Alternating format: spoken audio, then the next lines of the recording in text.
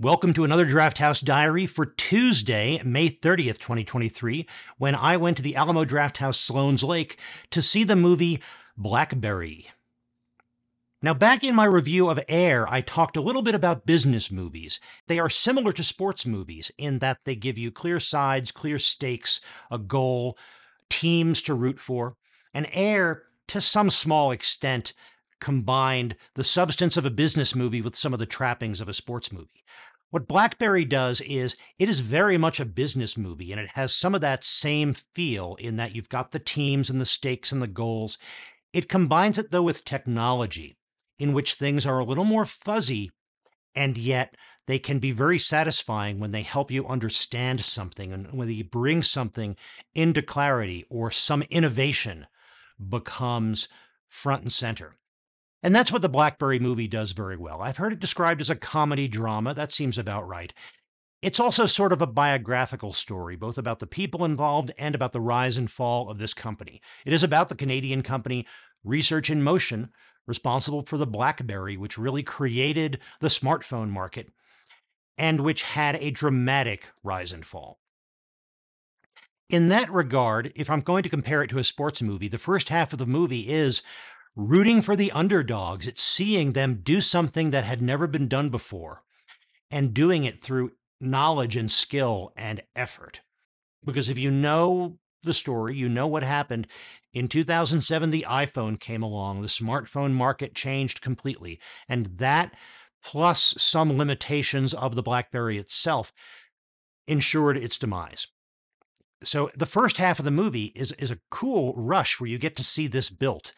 And the second half of the movie is, I don't want to say it's depressing, but it's a very different kind of ride. Seeing this, what starts out as a series of problems become an inevitable slide, even if you don't know the story ahead of time.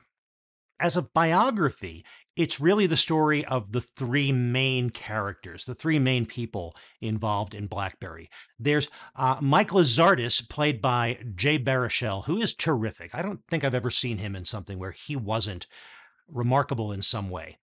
Also, Glenn Howerton as Jim Balsillie, who was the business person that got connected with this little startup company, Research in Motion, back in 1996 in Canada. And Matt Johnson, who's also the director of the film, plays Mike's partner at Research in Motion, Doug Freegan. And the three of them, or the two of them, Mike and Doug, have this idea for hardware and the network technology to make it work. Because up until then, you couldn't transfer a lot of data over the existing cell network, certainly not email, just because the number of connections you would have to make over the course of any given time would quickly overwhelm any network. They figured out a solution to that, and they figured out how to do this with small handheld hardware. Jim Balsillie, strictly a product business guy, loses one job, takes them up on their pitch about Research in Motion, and essentially becomes their co-CEO. And there's a big deal about that made throughout the movie, where he and Mike Lizardis are co-CEOs, but who has control of what is very clear and is a source of tremendous tension. But we see the company build over time. We see them, some great scenes in which they're explaining to cell phone carrier companies how they solved the problem that the carriers were not able to solve, and watching these light bulbs go on over the heads of the network guys who understood their problems just enough to understand that this guy understands our problem and has solved it. Terrific scenes. I really like those. We then get, as the company builds, we get to enjoy that triumph, but then we see people start to change with success, be it Jim Balsillie or Mike Lizardis. Doug Fagan, I think, changes the least. He's kind of the goofy guy, but he's part of keeping a team together. And he is, in some ways, our stand-in witnessing these tremendous changes that he didn't want, that he didn't support, and that he has no power to avoid. So it's a powerful movie. It's a fun movie. I enjoyed it very much. It's not a happy story, but it has a lot of fun elements to it. Other parts of my trip to the Alamo. The pre-roll was it was doing the kind of thing in the Alamo pre-roll that the first few minutes of the movie Air did, I think, very clumsily, which is give you some context for the time and the setting. So we got lots of retro technology ads from the late 90s and the turn of the year 2000. We got Apple ads, Apple parodies. We got an ad for the Apple Lisa. That was fun to see. We got the G.I. Joe PSA about, or actually a remix of a G.I. Joe PSA about computers and illegal downloading. And we got a couple of pieces and music videos and things, some of which were all called Computer Man, one of which was a song, one of which was somebody hawking Macs in 1995.